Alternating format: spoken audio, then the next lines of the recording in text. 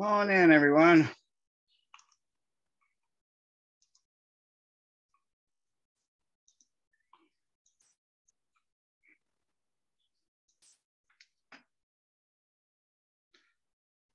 Can y'all hear me?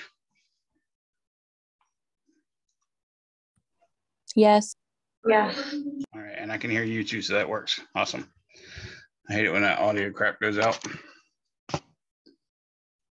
Anybody have any questions while we're waiting for everybody else to come in?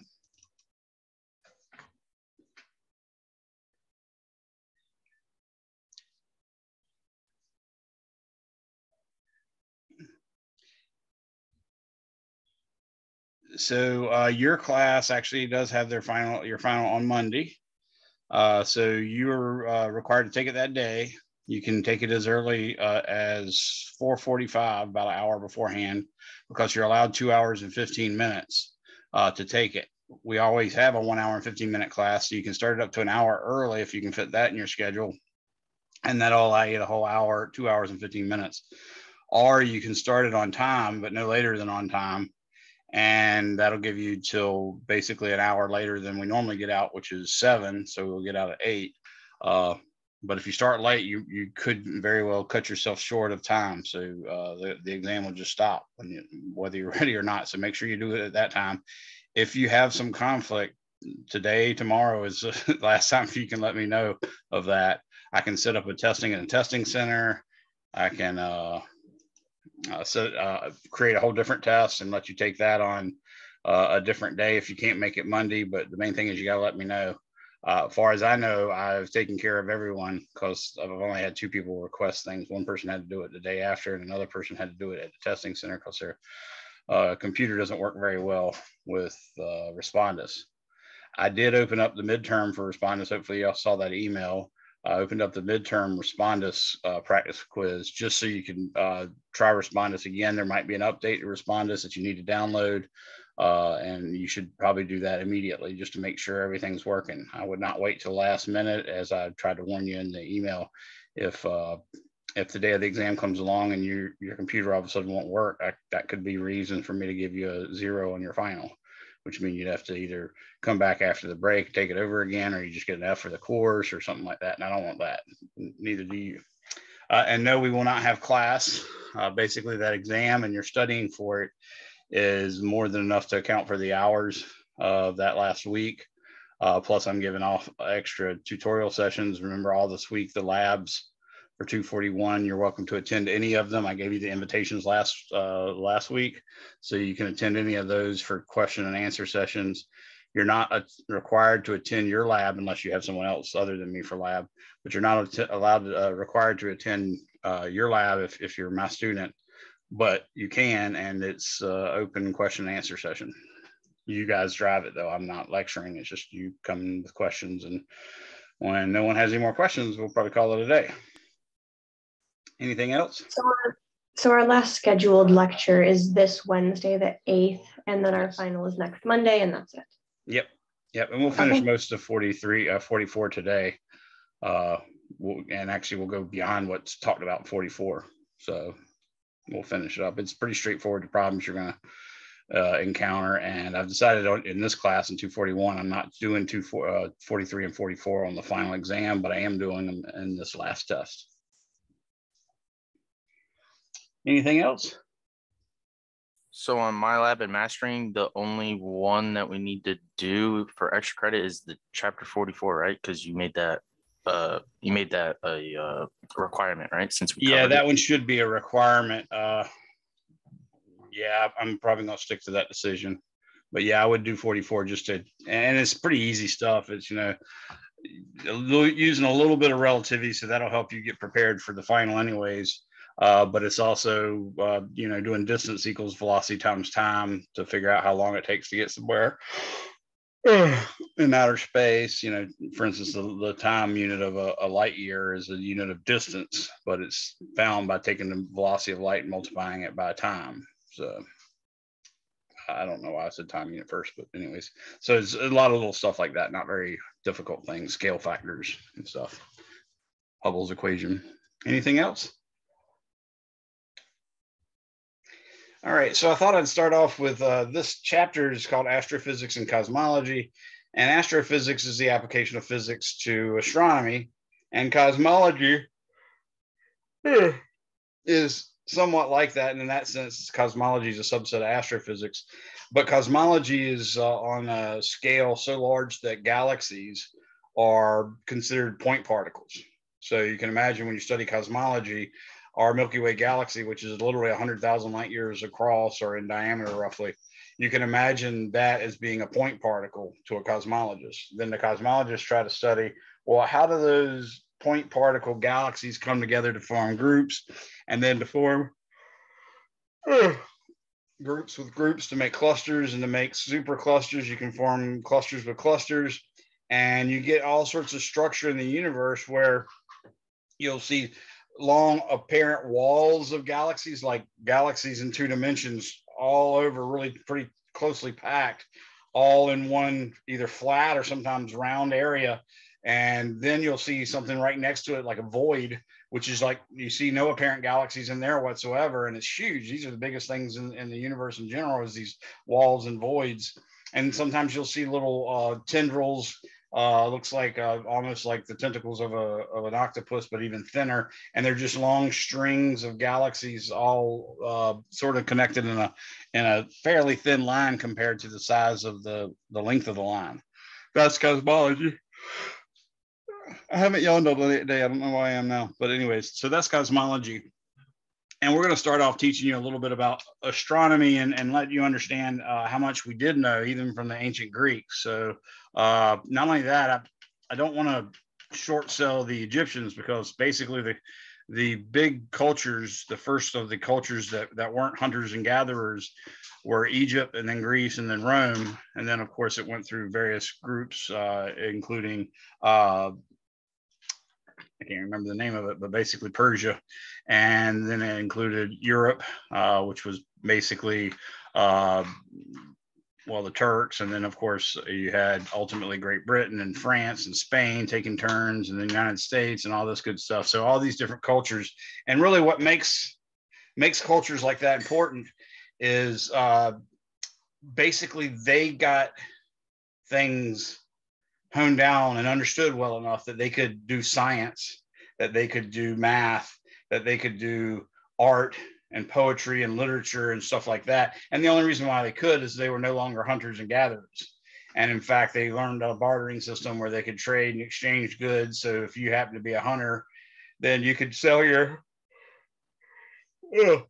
what you managed to capture or kill, and people could use their art, for instance, to sell, and they could get money to trade to you to get food and stuff like that. And when you are having that no longer dire need to feed your family or yourself immediately every day by some extreme course of changing where you're at and hunting down stuff, then you can actually use agriculture. And then, of course, from science, you can get agriculture. And from science, astronomy initially, which initially started off as astrology, which is a pseudoscience. But that astrology / astronomy is understanding the universe, which ultimately became science. And that's what allowed us to, become farmers. And then you could get, whole many thousands of people fed from single fields and stuff of that sort. So that's why it's sort of important to us. But I want you to understand that Egypt, as far as we know, is the first one. And they actually did quite a bit in astronomy as well, even though I'm sort of starting off talking about the Greeks. So part of the reason the Greeks were so good is they had a lot of data from the Egyptians, and also during this time period when the ancient Greeks were doing this stuff, then later when the Romans were doing the stuff. Once the Romans take over, you've got that area called the Levant, which is sort of the eastern end of the Mediterranean. And this is around the time that Jesus would have walked the earth. And in that time period, you had a real crazy divergence of people. You had people interacting with people that actually believed in the gods of Egypt. You had people that believed in the Greek gods. You had other pagans as well. You had people that believed in the Roman gods, which of course the Roman Empire was just an empire that absorbed the Greek Empire, and therefore took their same gods and, you know, changed Aphrodite to Venus and stuff like that. And then, of course, you also had regions coming in from the European area, the Gauls and stuff like that later on. But all those different groups coming together, the Persians, and during what we like to call the medieval times, I generally call them the Dark Ages, because if you look at a plot of discovery of science over time, you'll see these huge, you know, waves of all this information and all these discoveries being made. And then there's this black spot on the graph, and that time is the Dark Ages, which again, my good friend who's a medievalist would really, you know, get angry with me using the phrase Dark Ages, but that's basically why I use that phrase, is from a science standpoint, it went dark. And in some sense it really did, but here's the weird thing, and it's not, you know, post 9/11 political correctness. So I've heard people on the radio argue that, and that's not the case at all. But in fact, what would be modern day Arabs and Muslims, or what Thomas Jefferson would have called Mohammedans, those groups took the knowledge that the ancient Greeks and the Romans had actually created and built on it while we were having our quote unquote Dark Ages. So that's why we've got words like algorithm and algebra and sine and cosine. They come from a language more like Persian and stuff of that sort. So all that was going on.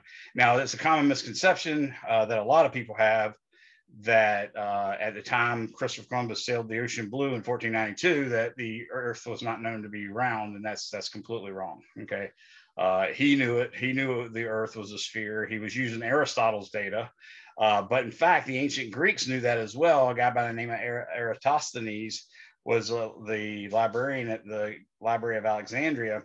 And he had read of a well in Syene, and in that well on a certain day at noon, the sunlight would shine all the way down to the bottom of the well. So this is like one of those Bugs Bunny, Elmer Fudd, Donald Duck type wells that you see, or Daffy Duck type wells, not the Donald Duck, Daffy Duck type wells that you see, where they have a little rock wall around it, and then they have like some wood pilings that go up, and there's a little roof, and they got a little axle, and you spin the axle and that cranks the rope up, and there's a bucket on it, or you could drop the bucket down, let it fall in the water, and then crank it up. That's the kind of well they had, but it was, you know, obviously without the cool roof on top, because on a certain day, at a certain time of the year, at a certain time of that day, the sunlight shines straight down that well. Well, Eratosthenes realized, oh, that's the time when the rays of sunlight are running exactly radially to the Earth. In other words, they're pointing right to the center of the Earth. And from that, he said, well, if I can measure what kind of shadow a vertical pole casts at my location at the same time that it, of course, shines all the way down to the bottom of that well, then I can use that in basic geometry to figure out the radius of the Earth. And they had already figured out that the Earth was, in fact, a sphere. And you can see that from an eclipse. All you had to do was take an artist and have them draw a lunar eclipse like every 5-10 minutes during the lunar eclipse. And when you do that, you'll see there's a shadow going over the moon. That shadow is the shadow of the Earth. And they understood that as well. And that shadow of the Earth is exactly the shape that you'd expect for a circular or spherical planet blocking light from a circular/spherical moon. So they were able to tell already that the Earth was a sphere based on that. They also knew stuff like when sailors went out to sea, the last thing that would disappear would be the top of their mast, as if the Earth was curving downwards, and other stuff like that. So they had a lot of knowledge already that told them that the Earth was round. And then, of course, the nail in the coffin would definitely be the shape of the shadows. So in doing that, they said, well, we know it's a sphere. Let's figure out what its radius is. And Eratosthenes did it. And in fact, Eratosthenes did it and got a much better, much more accurate value than did Aristotle, hundreds and hundreds of years later. So it's pretty impressive what Eratosthenes did. And sadly, if Christopher Columbus would have known Eratosthenes' figure as opposed to Aristotle's figure, he might not have even planned his trip around the world to circumnavigate the globe, because technologically speaking, they were a little bit at a loss to actually make such a long journey without a ginormous continent between here and there, because he was thinking the Earth was about 40% its size. And instead, it was, like I said, about 40% larger than he thought it was. And there was another chunk of land back there they didn't know of.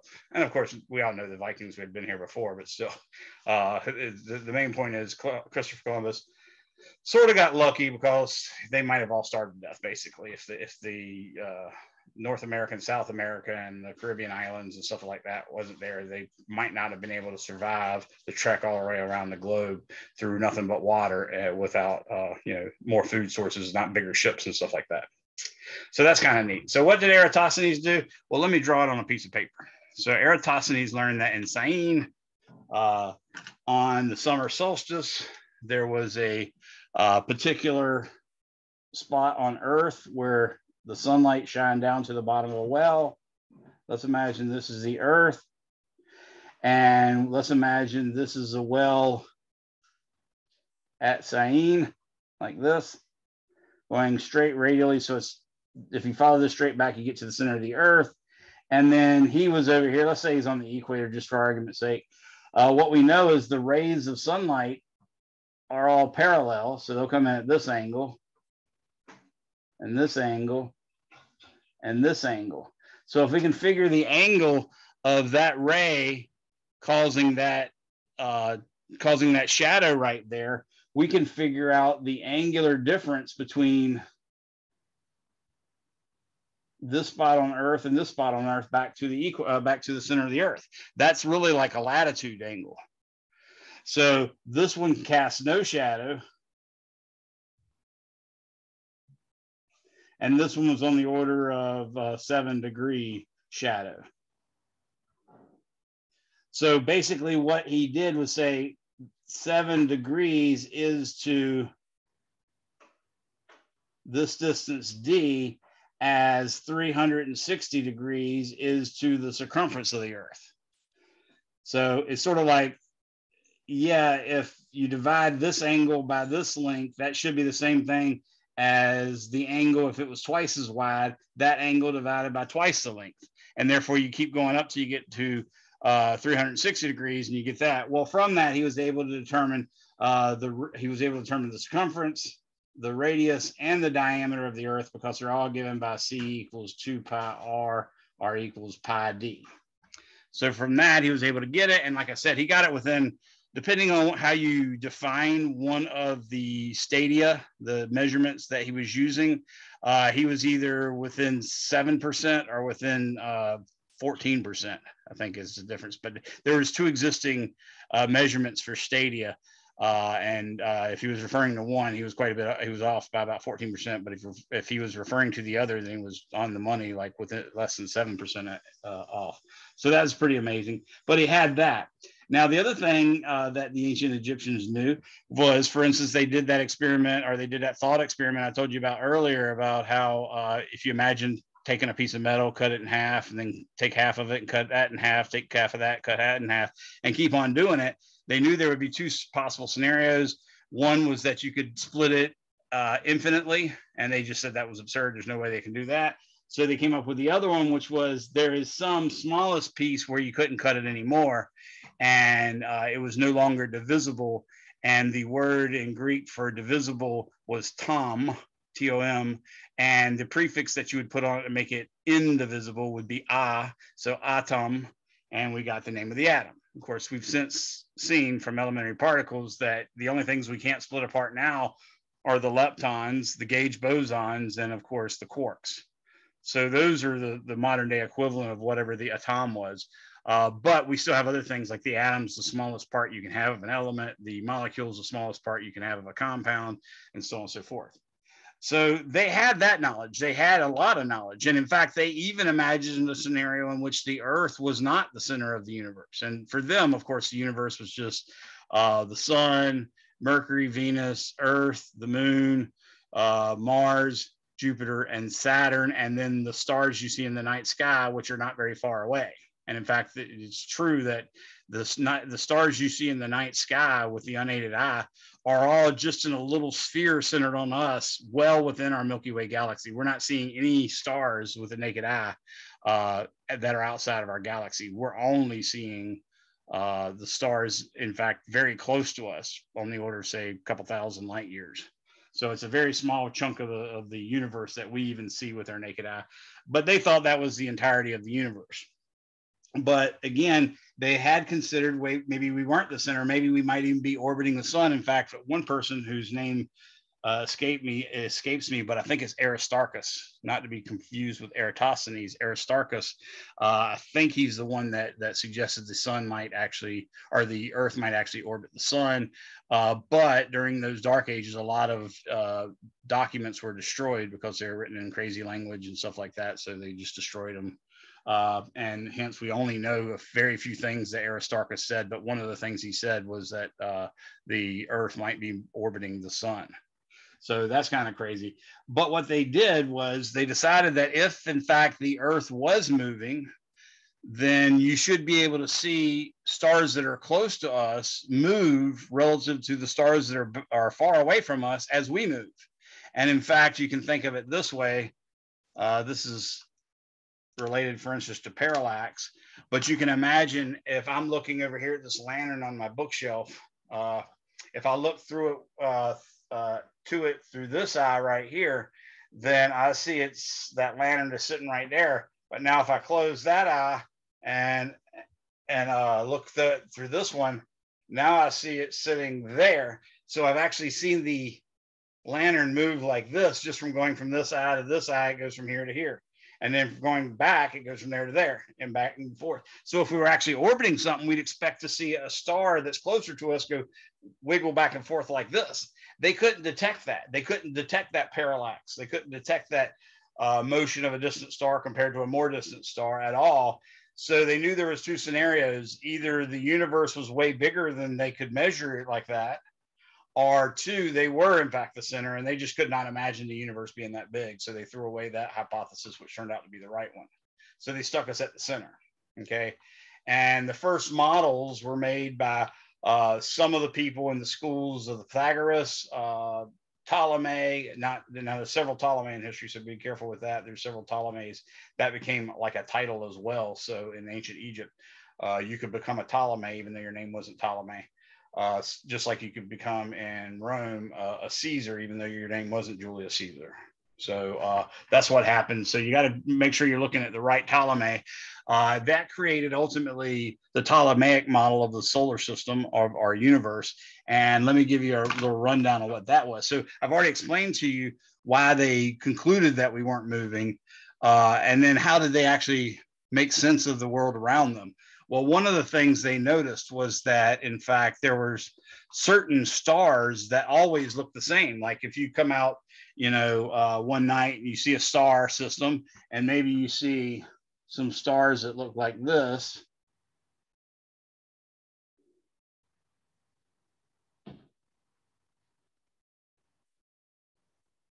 Anybody recognize that star pattern?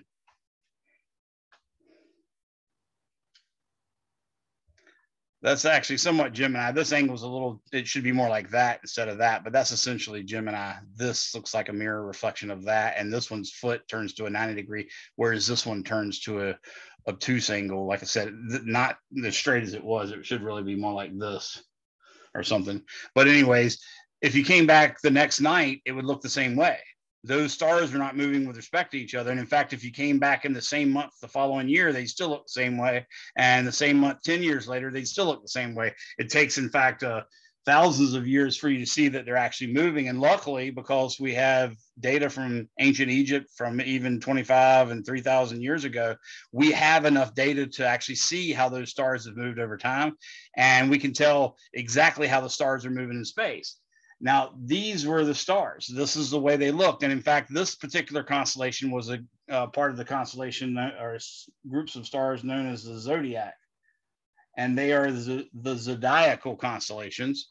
And they basically were the constellations that the sun could be found in different times of the year. So they were smart enough, for instance, to realize, hey, if it's midnight and this constellation is due south of us, then I know since it's midnight, the sun is directly below our feet. So it's in the constellation that's actually opposite of Gemini. And they had that picture in their mind or what those 12 or 13 constellations were. So they knew exactly what constellation it would be in. And of course, this is a constellation of Gemini. So if you go 6 months earlier, You would look probably in the month of January, roughly, and I want to say that's maybe Virgo or something like that. So they would say the sun's in Virgo or something, right? Well, that's what they saw. And in fact, they pictured it as if there was this giant crystalline sphere around our universe. And outside of that crystalline sphere was a huge fire. And the crystalline sphere had little holes in it. And those little holes were what the stars were. That was them blinking because the flames were fluttering and stuff like that. So it was a kind of neat idea. But then if you paid attention long enough, as the ancient Egyptians did, as the ancient Greeks did, and as the ancient Romans did, you might one day wake up and find a star here that wasn't there before. And then a couple of weeks later, you might find it's here. A couple of weeks later, you might find it's here. A couple of weeks later, you might find it's here. A couple of weeks later, you find it getting bigger and brighter. And then you find it going off like this. So what happened is it looked as if this particular object wandered through our constellation, making a loop-de-loop, okay? And of course, the Greek word for wanderer is planetos.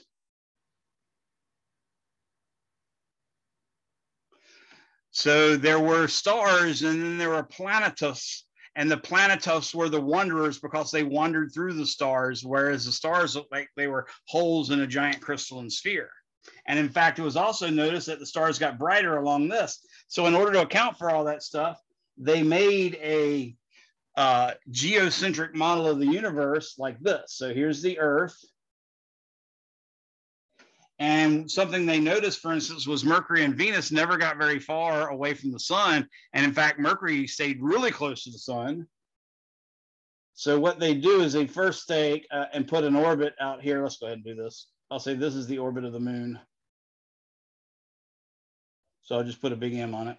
Now you come out here and there's an orbit for Mercury, but in order to make sense of it, they had to imagine an imaginary line going out to the center of the sun. And then that line had on it the center of another circle that was called an epicycle. And in fact, Mercury was on that. So they had a deferent, and then they had an epicycle. And the center of the epicycle had to be along the line connecting the center of the Earth and the center of the sun at all times. That's the way they kept the Mercury always being close to the sun. And that also explained the loop-de-loop, because this got brighter specifically because that was the time when Mercury was closest to the Earth. And they did the same thing with Venus, only Venus got further away. So they had to make a bigger epicycle. So this is Venus. But it also was tied on that line for no good reason, really. And then outside of that, of course, was Mars. So Mars would actually orbit out here. This was the sun, as I said. Mars would orbit out here. And they eventually got epicycles and deferents and some other points too. And then there was Jupiter, and then there was Saturn.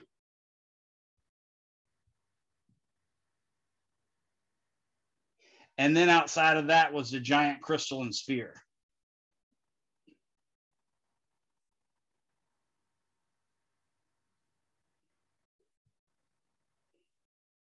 And fire.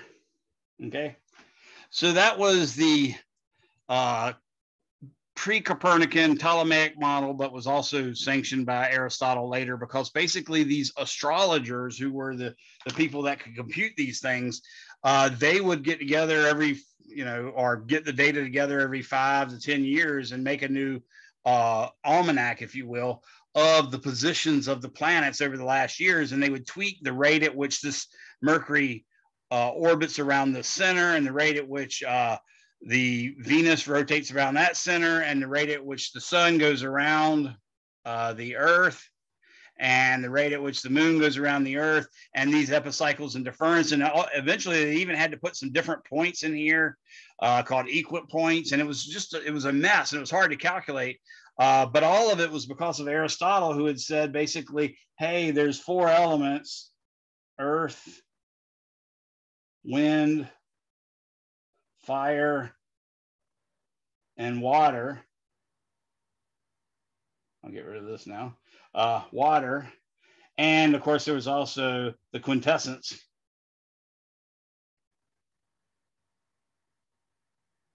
Which of course is Milo Jovovich.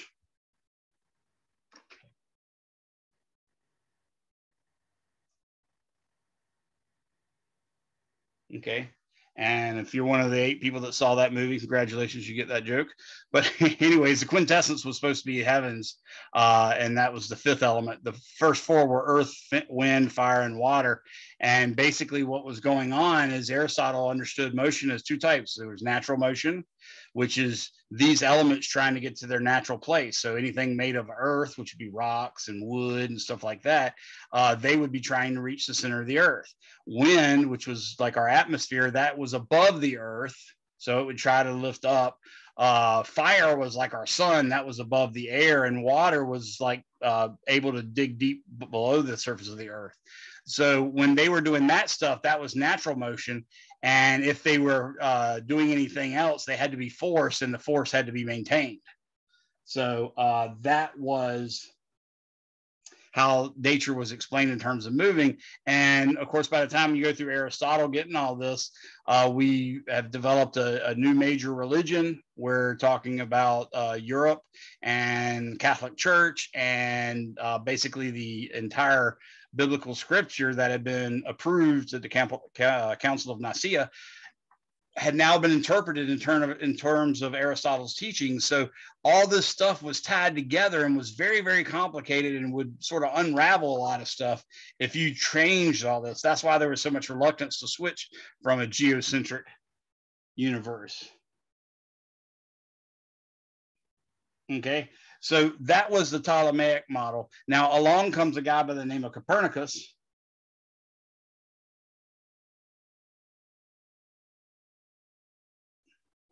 And Copernicus, for all the wrong reasons, says we're wrong. Okay, he basically says, hey, we've gotten too far from Aristotle.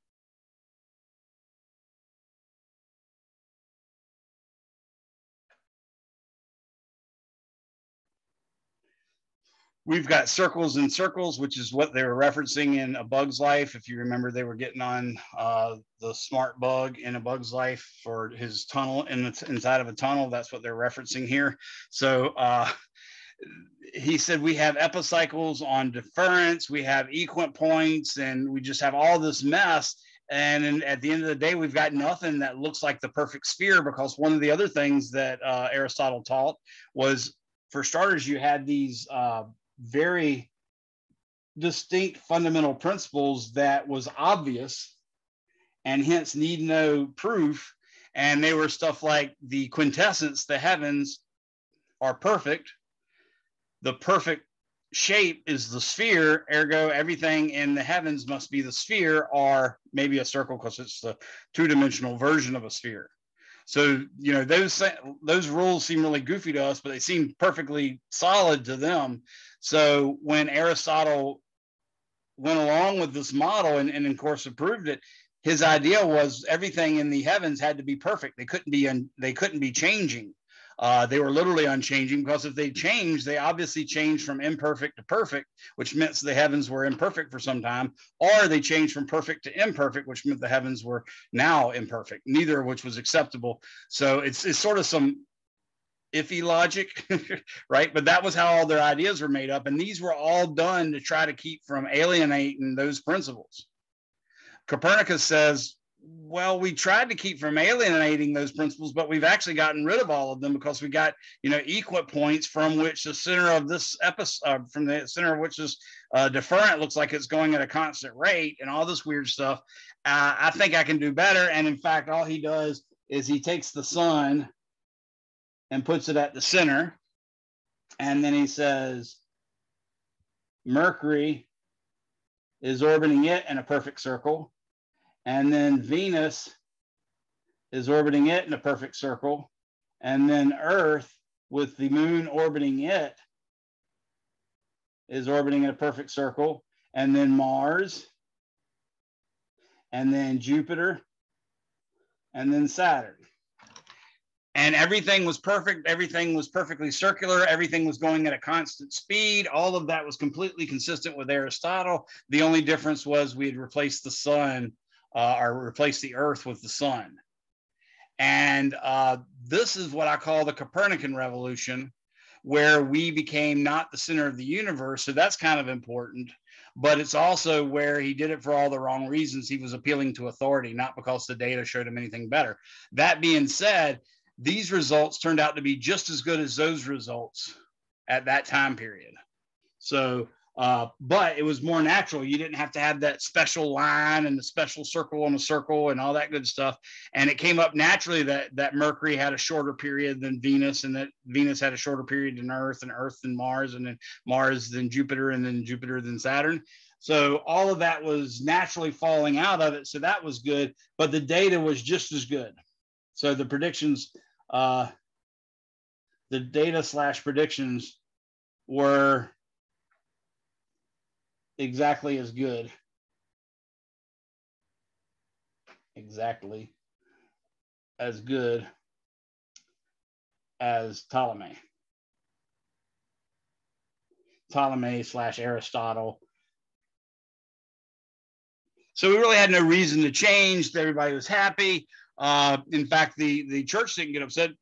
Copernicus was one of their guys, so they weren't upset because, you know, it's just a new way of thinking about the universe, and they didn't really worry too much about the sun being the center. And, you know, it could save them money in terms of how long the calculations took for Copernicus to predict where the planets would be, because you got to remember all of this stuff is in the time where astrology was thought to be a science. And for instance, what constellation your king's sun is in other words, what planet or star is in the constellation that belongs to your king, that can make all the difference in the world. Like if you find Mars, the god of war, is in the constellation of Gemini, and your king's Gemini, then that might not be a good time to marry someone. Right. So they had to have these predictions, like even we have to this day. For instance, the way Easter works is Easter is supposed to be after the first autumnal equinox. You find the first full moon, and then the first Friday thereafter is Good Friday, and then Sunday is Easter. So you even need it to this day to predict dates of things. And that's what they needed it for. And for the astrologers to tell them when it was precipitous to make decisions and to make changes and stuff like that. So this was pretty good, but it wasn't, like I said, a big data set easier, but it was a lot easier for them to calculate. Well, along comes Kepler and a guy by the name of Tycho Brahe. And I think that's pronounced Tycho. He's a Dane. He's from Denmark. And Brahe's his name. And he's kind of a cool character. He's sort of the Russell Brand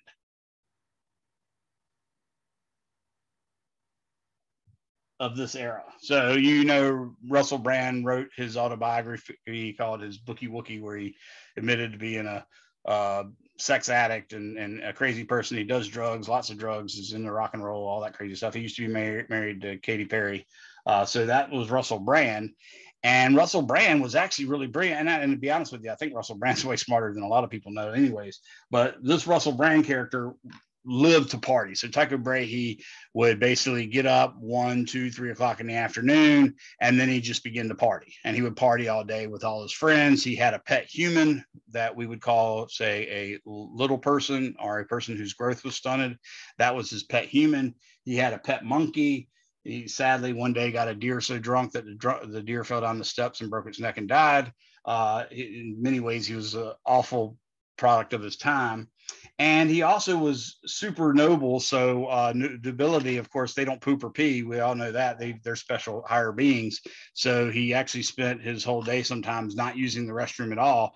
And sometime after Kepler came and worked with him, he sat all day partying and would not relieve himself lest someone figure out that he went to relieve himself, and his bladder exploded and he died of sepsis in a very painful death, not unlike the death that George Washington felt, except George Washington was doing something cool and classy. So that's sort of Tycho Brahe. He also got in a sword fight when he was in college over who was the better mathematician, and he had his nose cut off with a sword, and he wore a silver and gold prosthetic on it with wax. So he's kind of a interesting, strange character like that. But here's what happened. He had a model that was sort of like the bastardization of the two. Okay. Basically, you take all this crap going on right here, and you just leave the sun out. And then you put the sun over here and say all that crap's orbiting the sun. And that was Brahe's model, which is really problematic when it comes to Galileo and his observations of Venus and stuff like that. So anyways, it's kind of neat that Copernicus knew, or Galileo knew that and chose not to tell it. But anyways, he had that idea and he just couldn't work out the mathematics. Meanwhile, Kepler, who is a sad story, he's short-sighted, he's got piles, he's got rickets. He frequently has to go back to his hometown to get his mother out of jail because sadly, at that era, when a woman was widowed and lost her teeth, which was very common in the time. I mean, European areas don't have that great of dental care already still, so we're always having issues. But anyways, they lose their teeth, and that just creeped out men. So they would just say she was a witch, and he had to come back and defend her in trial, literally like 3 or 4 times. But he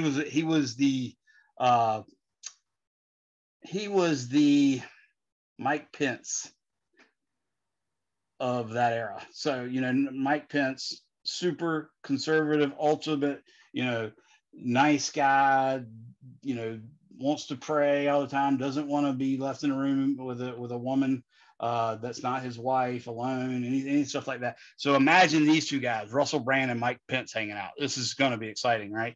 So Kepler has his own ideas for a model. He believes in the Copernican system where the sun is at the center, but he doesn't think it's a coincidence that the number of planets is just the right number to be separated by the number of perfect solids that we know of. So he's trying to build this model like this, only the planets are separated by the perfect solids. And he writes his description up and sends it to all his friends, one of which is Tycho Brahe. Tycho Brahe says, like, wow, this dude's a really good mathematician. I bet you could help me. So he hires Johannes Kepler. Now, Johannes Kepler comes there and sees this, sort of, he complains about him being a brash slob.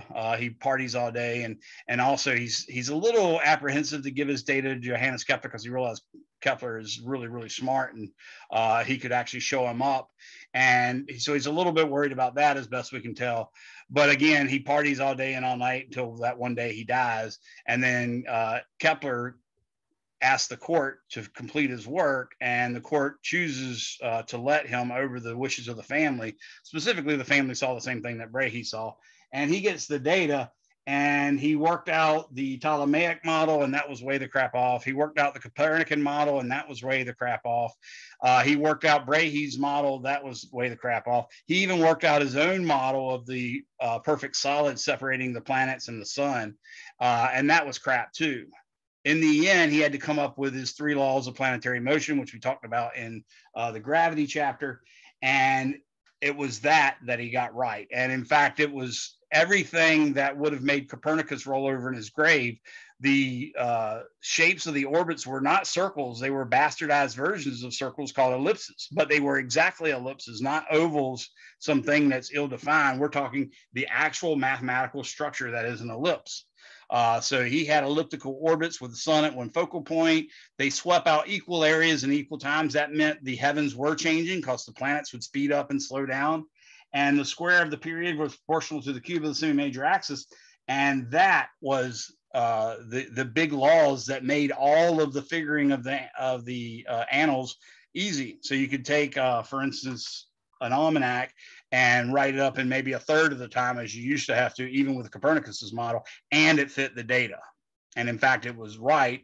The only thing that's different about it is we now know that the precession of the perihelion of Mercury is a problem that we can understand with Newton's gravity, but it's off. Like Newton's gravity predicts the precession of the helium to be a different rate than it was, and general relativity gives the right rate.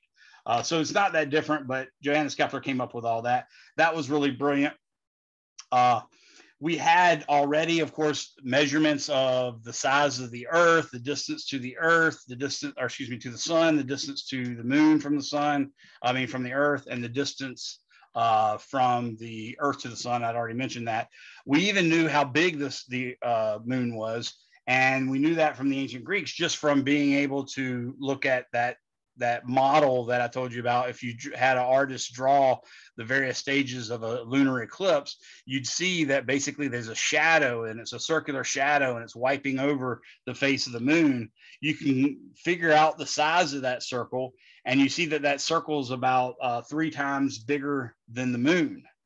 Well, the ancient Greeks said, oh, well, if only we knew how much that shadow tapers in going from the Earth to the moon and causing the eclipse.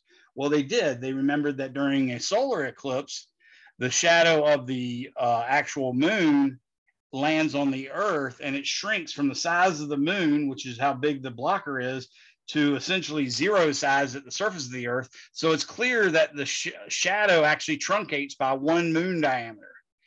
And therefore, we know that the moon is 1/4 the size of the sun. So they knew all this cool stuff. They used that to work out all these distances. And then these guys come along and start to sort everything out. And they've got this, comprehensive model of the universe.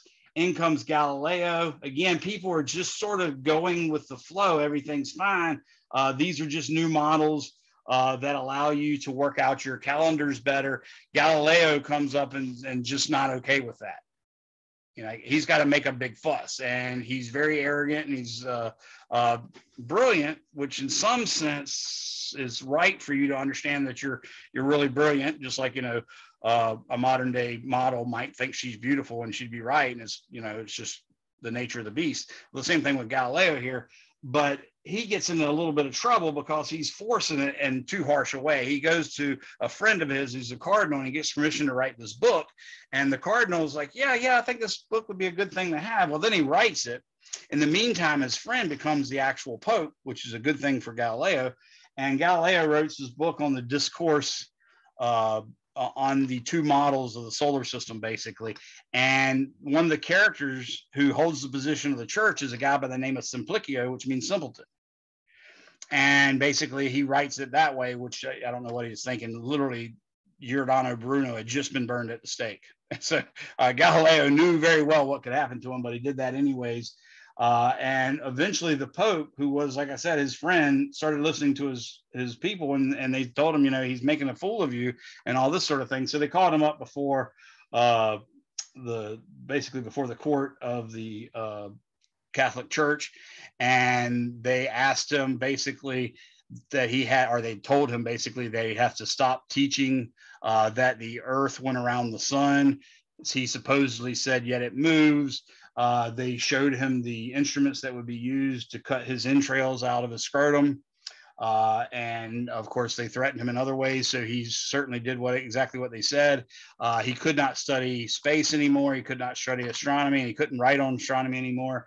He was nearly blind. He was old, but he got in-house arrest. And again, I think that's because the Pope at this time was his friend. So he got in-house arrest for the rest of his life. He spent the rest of his life trying to study motion, and he did so by letting balls roll down inclined planes because he couldn't study free fall vertically because the time clocks weren't that well, right? So he knew that he could relate this to vertical motion by trigonometry. So he just let the balls roll down, and he discovered that they fell at a constant acceleration and that all objects fell at the same rate independent of their mass, all sorts of cool stuff. And that was all in an attempt to understand the motion. But in the meantime, he had showed basically that Venus had all of its phases. And in order for Venus, for instance, to have a new phase, Venus would have to be on the other side of the sun over here. So this model does not work at all to have all the phases of the moon on Venus. So that was sort of his smoking gun. He also showed that the moon was not a perfect sphere. He could see the craters. He could estimate the height of mountains. And there was some debate even then as to whether the heavens started inside the orbit of the moon or outside the orbit of the moon. But it was one of those things where when they found something that was inconvenient for it being outside of the moon, they move it inside the moon, and vice versa. So that one was another one. Brahe had discovered a comet that was changing. So that was another thing that said the heavens were definitely changeable. So all that went on. We started to develop a model of the solar system that started to look like this, basically of the universe, I should say, that basically looked like this, like a giant grist mill. It was mostly flat, but we knew roughly its length, and its length, the largest might be maybe 35 light years across or something like that. And we knew it pretty much in every direction. There was a sort of bulbous part here and a bulbous part here, but that was what many astronomers had figured out. And there was these things called nebulas, which just means a cloud or a bit of confusion or something. And all of these things were called nebulas because they didn't look like stars when you look through them, the telescope at them. They looked like fuzzy things, right? Well, it turns out those fuzzy things, the nebulae, Nebulae, that's the plural of nebula. It could be nebulous, but it's technically supposed to be nebulae. Now, some of them were actually clouds of gas and dust.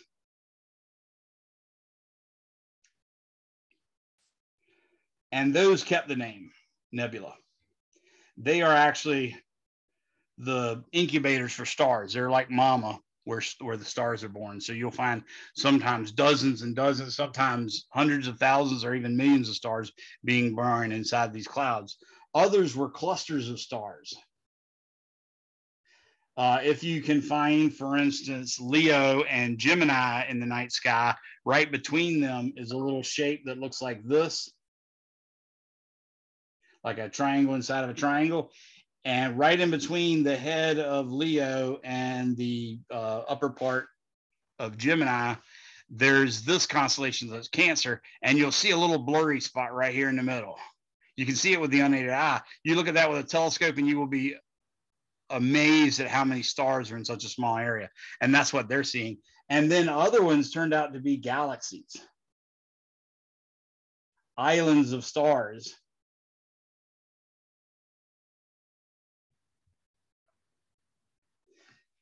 And that was a big deal because all the stars we see, like I told you, was all inside of our galaxy. So it turns out we're inside of a galaxy that has spiral arms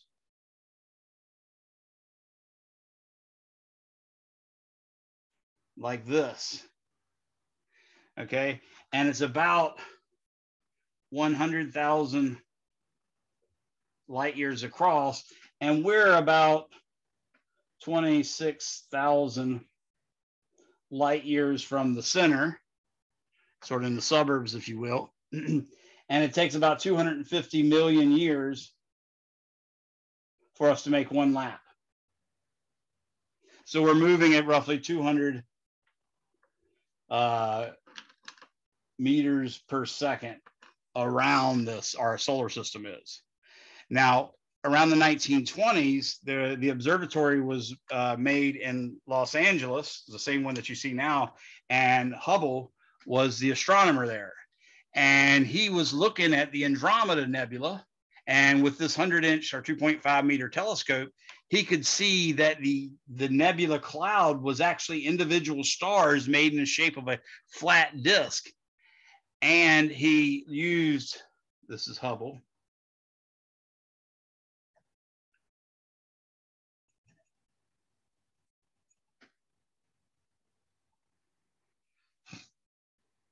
now he used Henrietta, sorry, I put the R before the N, Henrietta Swan Leavitt. Actually, it's about two I's instead of two T's. So Henrietta Swan Leavitt had studied these particular type of stars called Cepheid variables, and they're variable stars whose brightness as a function of time went like this. And if you knew the time from here to here, you could tell exactly what its luminosity was because you knew what its mass was. So he looked at the Andromeda galaxy and one determined, oh crap, that's not just a cloud, that's an actual another island of stars. And because Henrietta Swan Leavitt had taught him how to gauge a distance based on a Cepheid variable, he was able to figure out that this thing was really, really, really far away, like 20 times as far away as he thought our nearest star or farthest stars were. So he knew it had to be a separate island of stars. And he saw a bunch of other ones and realized, oh crap, there's a bunch of islands of stars out there. And he discovered furthermore that if he found a galaxy at 100 million light years away, it might be moving at 200 meters per second away from us. But then another one at 200 million light years away would be moving at 400 meters per second. And if it was 3 times as far away, it'd be moving at 600 meters per second. And it was true if you were looking at those other galaxies from any other galaxy. So every galaxy in space was experiencing the same thing as we were in our galaxy. And the only way you can make any sense of that is not that these things are rushing away from us in space like we got some, cosmic COVID or something. No, the only way you can make that up is we're more like galaxies are more like raisins in a raisin bread. And you've taken the raisin bread before you cooked it and you've set it out on the bar, letting it rise, letting the yeast do its thing. And the space between the raisins is actually expanding. That was the experimental evidence that pointed us to the Big Bang. Now, we had theoretical evidence before that, and it's amazing, but Einstein's general theory of relativity, when properly worked with, unlike Einstein, who, when working it out, it was trying to tell him, hey, the universe is expanding, but he had no data to suggest that much. So he put in a fudge factor, a cosmological constant, to address that, and that stopped everything from moving. Well, a guy by the name of Lemaitre, Georges Lemaitre, a Belgian priest, he worked through Einstein's general relativity and discovered that it was telling him that the universe was expanding. Another guy by the name of Alexander Friedman in Russia, which is a backwaters area at this point in time, they're going through their revolution. He had done the same thing, only we didn't learn about that till sometime later. But this Belgian priest writes to Einstein, and Einstein tells him, your math is correct, but your physics is abominable, because Einstein believes there's in a static universe, a universe that looks the exact same now as it always has. It's not expanding, it's not contracting, it's not anything. Well, he turned out to be wrong, because obviously the data that Hubble brought to him, thanks to the discovery of Henrietta Swan Leavitt, showed us that the universe was in fact expanding. And meanwhile, a guy by the name of George Gamow was working with another guy who was his grad student. I think they were at Union College, the same college that Barbara Streisand went to. And actually, I had the book right here. I was going to pull that up if I can find it, but now I don't see it. Oh, well, I'm trying to remember the guy's name because he just died like the last 10 years. But this young graduate student, Ralph Alpher, that's it. So let me get to the next page so I can write these names down. So we had Georges Friedman, or Georges Lemaitre, Alexander Friedman,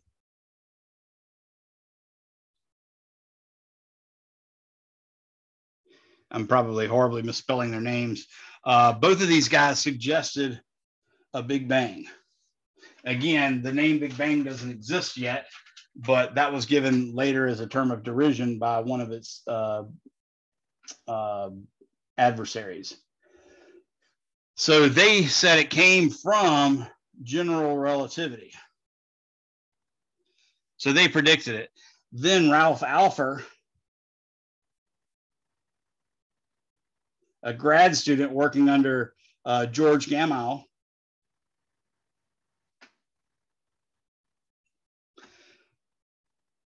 he was sitting to do some calculations. George Gamow was brilliant. Not a theoretical physicist, but a really great idea guy. And he had Ralph Alpher and another guy whose name's escaping me right now. But anyways, they were both grad students. Ralph Alpher did the lion's share of the work. But basically what he did was said, okay, let's assume that the universe was started in a big bang. What can you tell me about it? And Ralph Alpher said, basically using the ideal gas law, believe it or not, he took the fact that we knew how much hydrogen and helium existed. That was the input data. And then he took nuclear physics, what we knew about it,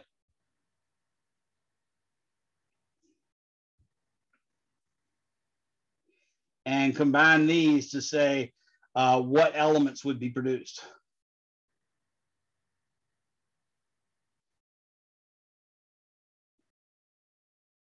We know that basically from the Big Bang, you would get hydrogen, you would get helium, but we also get a little lithium, a little beryllium, and a little bit of boron. Okay, that's basically it. That's all the elements you get from the Big Bang. But he also predicted the existence of a microwave background radiation.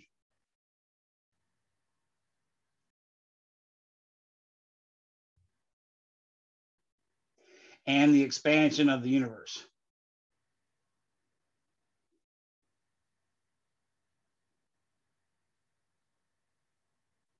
So the expansion of the universe, meaning the universe expanding exactly like later Hubble found. So in other words, he made all these predictions before Hubble had even made that discovery. And it was before the microwave background radiation was measured, but he was also able to predict abundances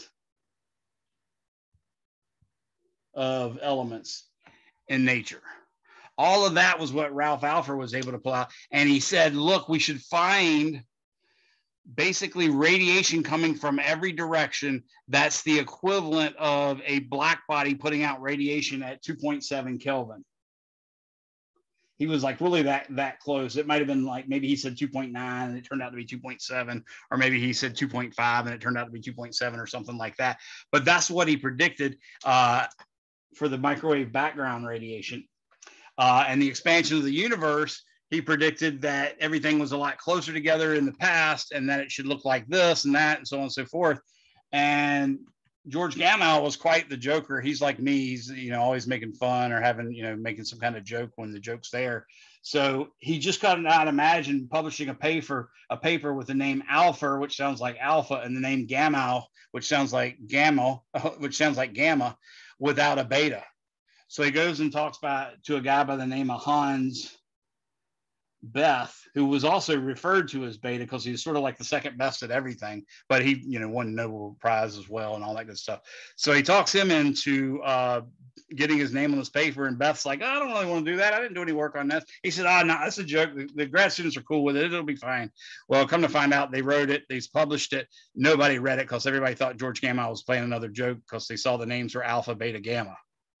Sadly, Ralph Alpher never won a Nobel Prize for that. In the meantime, the people at UC Berkeley, they were trying to build a microwave background or a microwave detector. And they were building this thing about this big. But Arno Penzias and Bob Wilson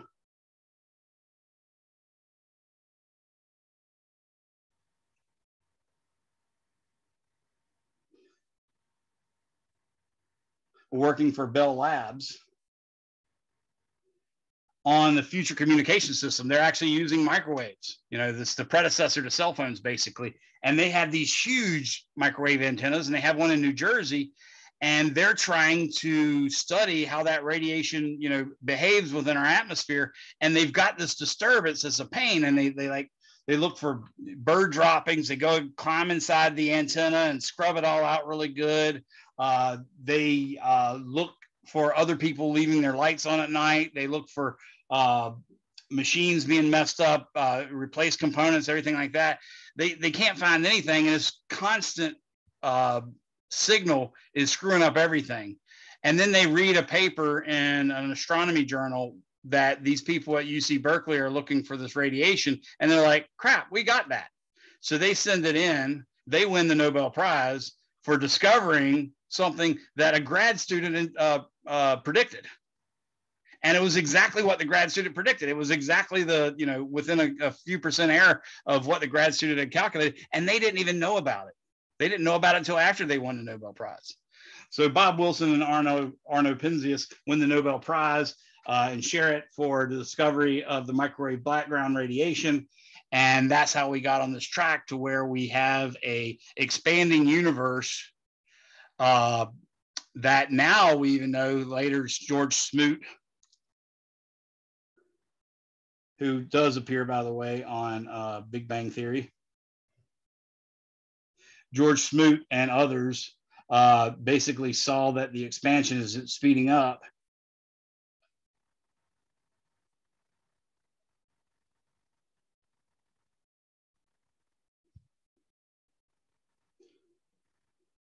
Now that was crazy because that implied the existence of dark energy.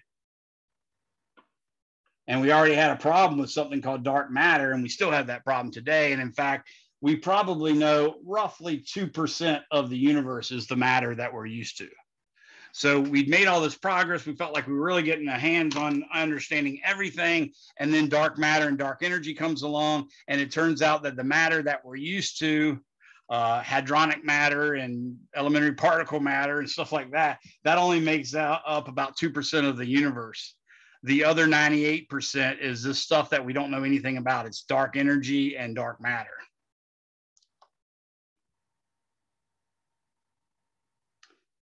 So that's what this chapter is about, is explaining all that. This dark matter turns out to be a result of when you take and look at, for instance, how fast we orbit around our center of our galaxy. It turns out we're going not the right speed according to Newton's laws of gravity or even Einstein's theory of general relativity. It's as if there's a lot more mass inside of that orbit than we can see. So they postulated the existence of some dark matter that's sort of spherically, symmetrically about the center of our galaxies. And it turns out to be in all galaxies. And that dark matter is, a huge fraction of the matter in the universe. And then the dark energy is the energy that's causing not only the galaxies to move away from each other as if they had momentum from the growth of space after the Big Bang, but as if something's actually speeding it up. So that's where we got the dark matter. Now, it turns out, as you would have it, that the Big Bang isn't necessarily believed by everyone, but it's essentially maybe a 98, 99% deal with scientists, physicists, cosmologists, astrophysicists. All those people are probably 99.9% certain of it. We've got a ton of data. We keep getting data that proves it more right, if you will, and we never find anything contradicting it. The last thing we found that looked like what contradicted it was a star that was older than the universe, but the error bars on that was way too big to really say it was actually older than the universe. But by our stellar models, it seemed it could be. So that's part of the problem. But it turns out if you make a plot of the distance away from the galaxies, you'll see that basically making that plot of distance versus distance away from us, they all converge back about 13 billion years ago. And that's what Hubble's law gives us. Hubble's law tells us that the universe is expanding in such a way that, like I said, if you double the distance away from this galaxy to some other galaxy, let's say that first one's 100 megaparsecs. If you look at another galaxy that's instead 200 megaparsecs away, that galaxy will be moving away from us twice as fast as the first one. And if another one's 400 megaparsecs away, it'll be moving away 4 times as fast as the 100 megaparsec one and twice as fast as the 200 megaparsec one. And the only way you can make sense of that, like I said, is the space itself is expanding. It's a whole different version of the Doppler effect. It's a whole different version of everything. And what's commonly thought, and this is what I want to root out of your brain, I'm going to go in there with a pickaxe and pull all this crap out. Commonly, people think that the space, emptiness, was all there was. And that into that space exploded matter, and that made the universe. But that doesn't work because that's not the definition of the universe, and that's not what the data says. The definition of the universe is all the matter and energy and dark matter and dark energy and the space itself. That is the universe, and that was what was created in the Big Bang.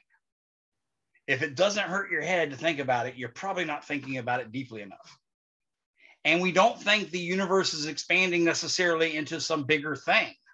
The universe is all there is, and it's expanding. Now, if it was that other thing, you could go and sort of trace the velocity back of all the different galaxies, and all of them would converge on one point in space, and that one point would be considered the center of the universe. And that's not what the Big Bang shows at all, and that's not what the data shows at all.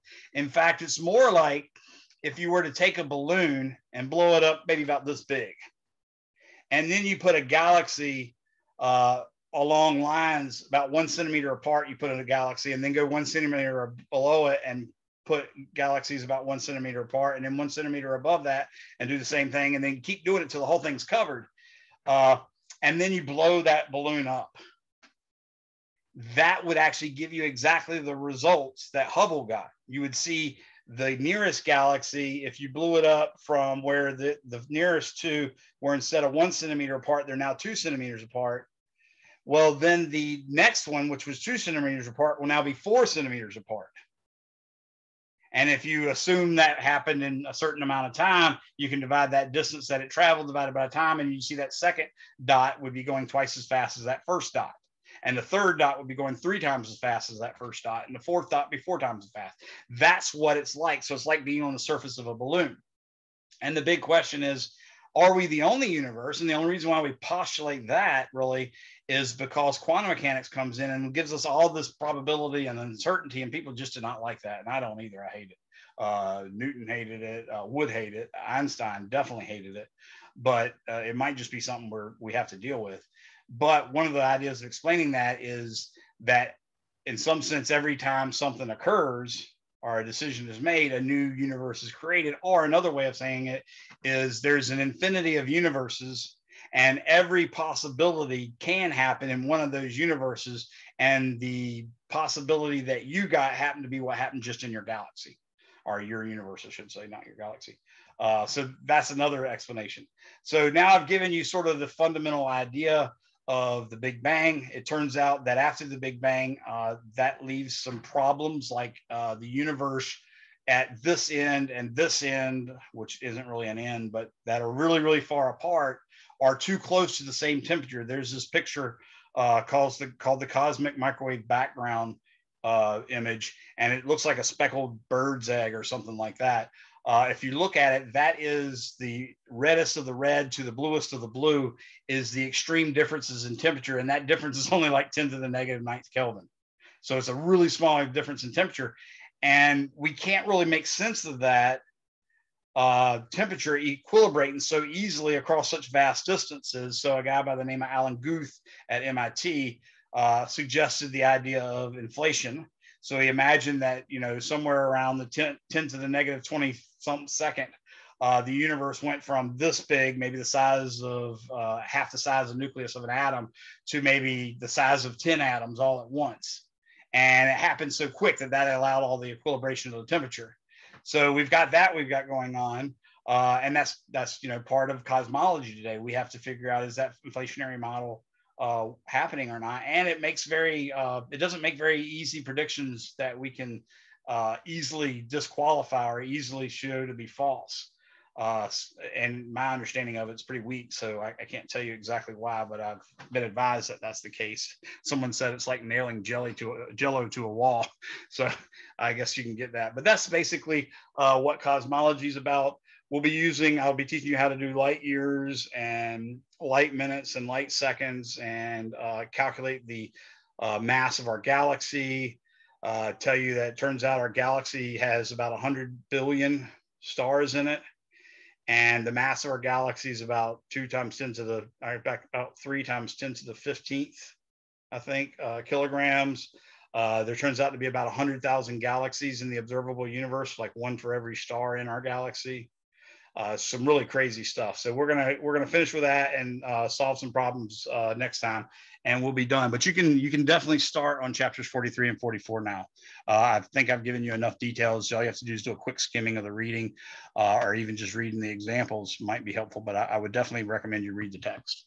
Everybody's free to go. If you have any questions, feel free to stick around. And remember, our labs are optional this week.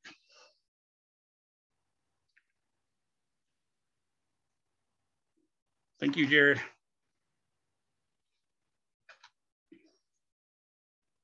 Anyone have any questions?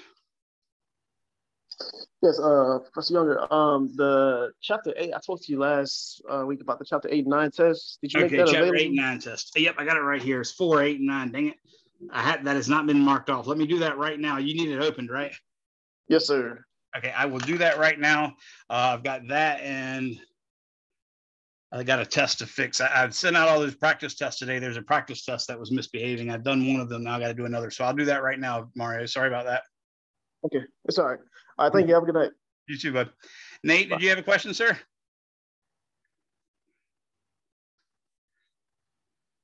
All right, well, I'll call it a day. Everybody have a good night.